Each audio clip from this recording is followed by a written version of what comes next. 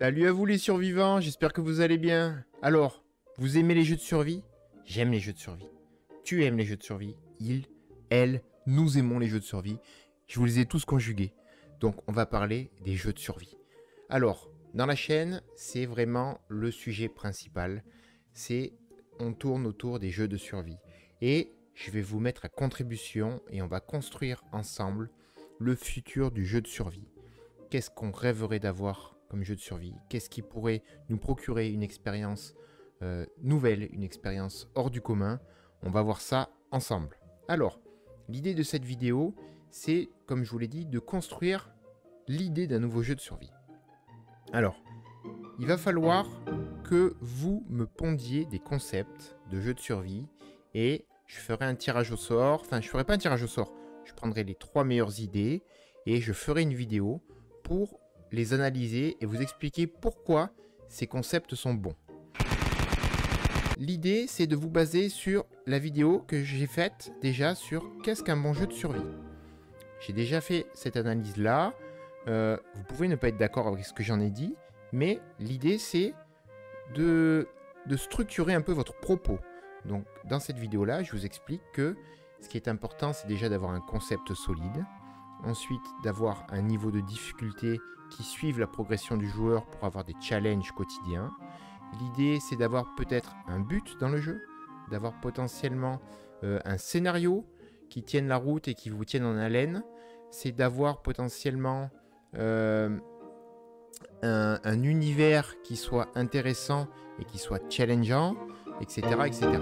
Donc, pour vous donner un exemple rapide, par exemple, ce que j'attends de vous, c'est, tiens, on est dans un univers où il y a eu une guerre nucléaire, il n'y a plus d'êtres humains sur la planète, la surface est devenue invivable, donc il n'y a plus d'animaux quasiment non plus, il ne reste plus que des insectes ou peut-être des rats, et vous êtes une créature qui vit sous terre justement, dans la pénombre, vous êtes donc potentiellement vous une créature assez faible qui vit dans la pénombre justement sous la surface, dans des bouches d'égout, dans des terriers.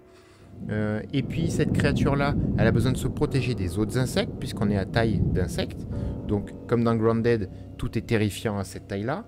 Et puis sachant que les insectes vivent en colonie, eh bien vous avez peut-être une race qui est assez minime, assez peu présente, et donc du coup vous êtes un élément solitaire qui va devoir se cacher, qui petit à petit va évoluer là-dedans, va devoir se déplacer en permanence pour éviter justement et essayer d'aller dans des endroits un peu plus safe, etc. Donc le but c'est pas que je vous ponde mon jeu de survie, le but c'est que vous trouviez des idées intéressantes et qu'on les propose à la communauté. Donc si ça marche et que ça vous plaît, on fera un épisode 2, un épisode 3, un épisode 12. Même, on peut le faire sur plein d'autres concepts. Mais on va le faire sur les jeux de survie pour démarrer. Donc, n'hésitez pas à aller voir la vidéo. Donc, dans le petit i là, ou pour ceux qui sont sur mobile, dans la description, je vous mettrai le lien.